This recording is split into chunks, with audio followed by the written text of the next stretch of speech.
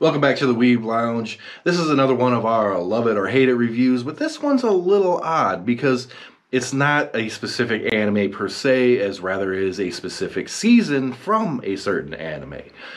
I am going to be talking about Date Alive, Season 3, an anime that I absolutely hate.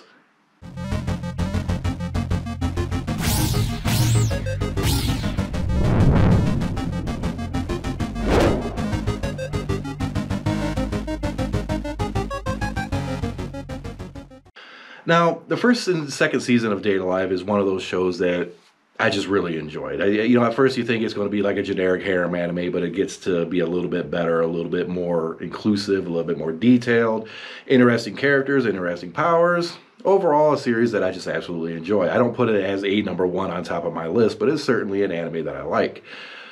So when Season 3 was announced to come out, I was like, all right, Season 3. I've read some of the visual, not the visual novels, the light novels. This guy right here, right here. I've read some of these, translated of course, and I knew pretty much where the story was going to go, so I was really, really curious how they were going to do this in the anime itself.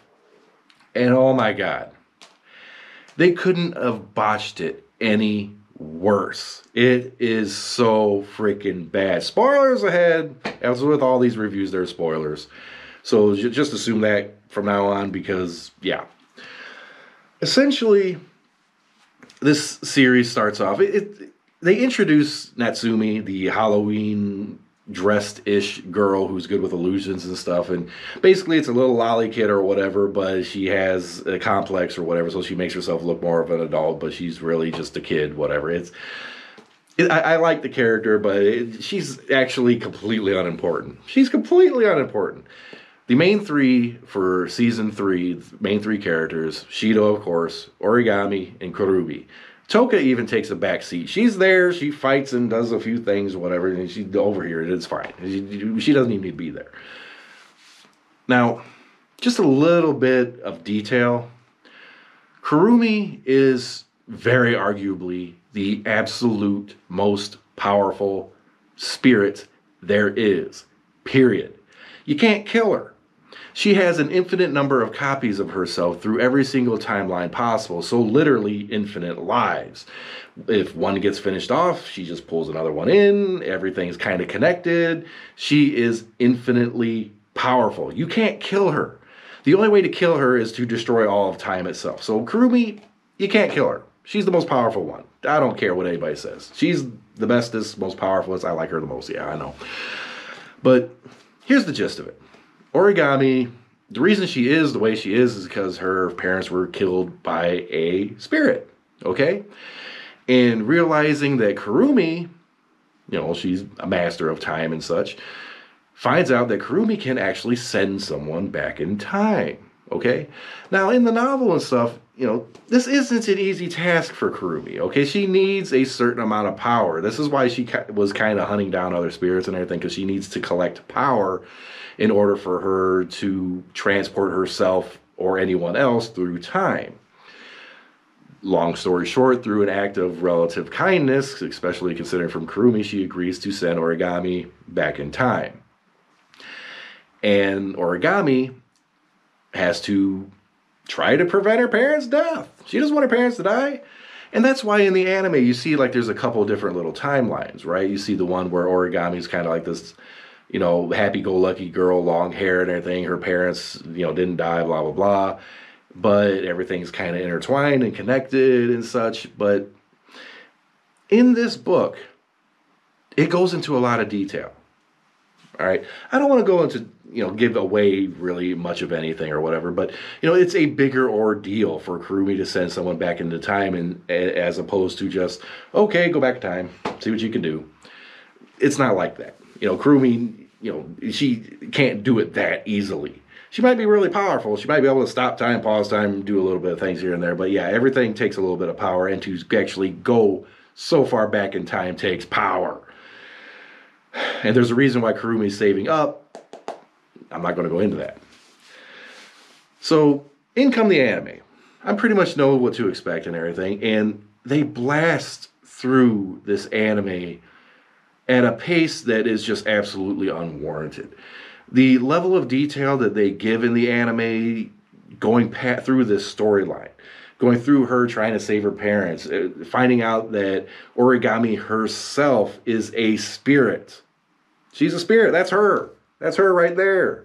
That's Origami. If you didn't know, now you know. That's Origami. Comes to find out, spoilers of course, comes to find out that her parents died because Origami herself was kind of going nuts fighting and everything, and it was Origami in spirit form that killed her own parents. That's a little bit of a mind, you know what I mean? You know, that's a little bit of trauma right there. And yeah, the way that they do it in the anime is just like, that's what happened. Who cares? I mean, really, it's Origami. Who cares, right? Oh, come on, I like Origami. And it's really hard for me to explain to you guys exactly how much detail is lost without actually going and reading the light novel. There is such a immense amount of detail loss, and you just watching the anime, reading the anime, man. Subtitles, right? I was right. It's horrid. It's absolutely horrid. And if you're watching the anime, you can kind of get that. They're jumping like bits and pieces pretty quick. They're pushing that story really quick, when they could probably throw in like another whole season to this. Instead of like a 12 or 13 episode season, whatever the heck it was, it could have been, an old school 26 episode full season. It didn't have to be this short little thing and then throwing Natsumi in there, which Natsumi as a character is not important at all. I hate it. Sorry for the fans that really like Natsumi. She is not important, period. She has nothing to do with how important this is. Or as how powerful Kurumi is, or Shido's little meddling in there and everything. It's just horribly done. I absolutely despised it for that. But here's the other thing on top of that. The animation quality. My God, what did they do? Hire like a bunch of 8-year-olds, just out of kindergarten with their crayons to animate this thing? My God, the animation is some of the most atrocious animation. Lackluster quality. You can't even barely call it animation. You can do better with a Post-it notepad and flipping it and everything. Just go like this, okay? That's better animation. Oh my God, it's horrible. Daylight season 1 and season 2 was good animation, good quality, good fight scenes and everything.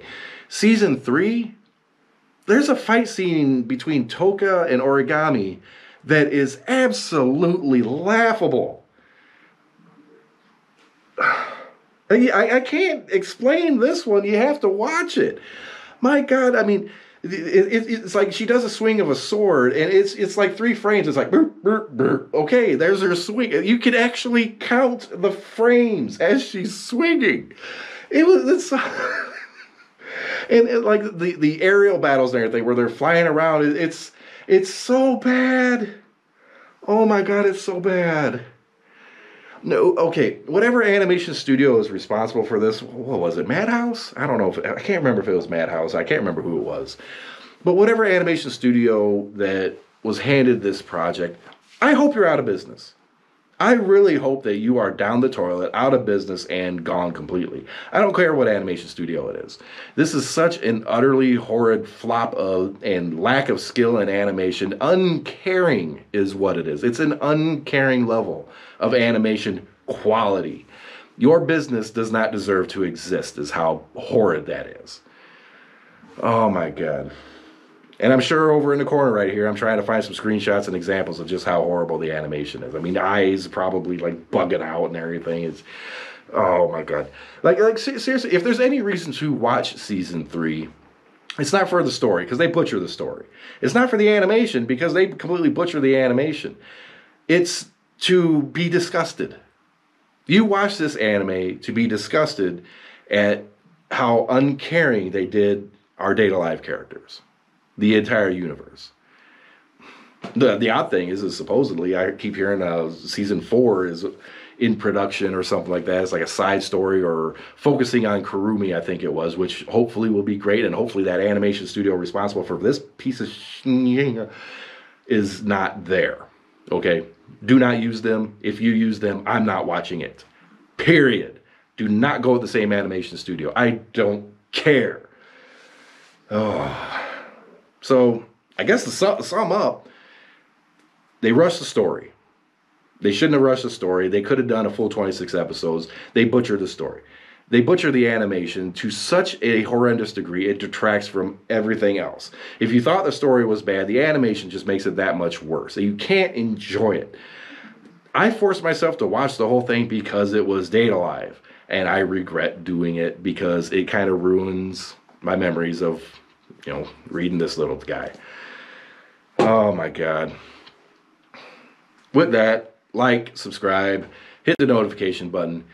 Do yourself a favor. Do not watch Date Alive Season 3. Find a translation of the light novel online, or if you know Japanese, read it your own self. Go buy it. The anime, the third season of the anime sucks. Bad. We'll see you in the next video.